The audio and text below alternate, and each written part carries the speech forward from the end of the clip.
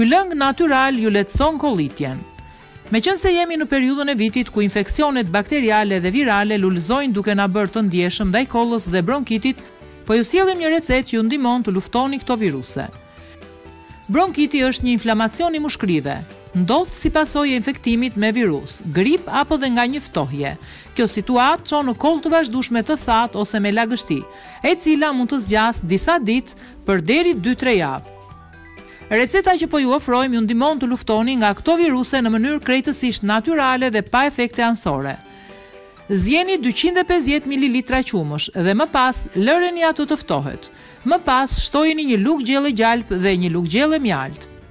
Përzjejeni mirë dhe më pas shtojeni një filxhan të 1 të bardhë veze, të rrahur mirë dhe praktikisht 1/4 e lugës së çajit sot buke. Kjo recetë ka rezultuar e fuqishme për shërimin e kollës, po ashtu edhe bronchitit, laringitit si te fëmijët dhe të rriturit. Kjo recetë duhet të përdoret para gjumit të paktën për 5 ditë në mënyrë që të keni rezultate.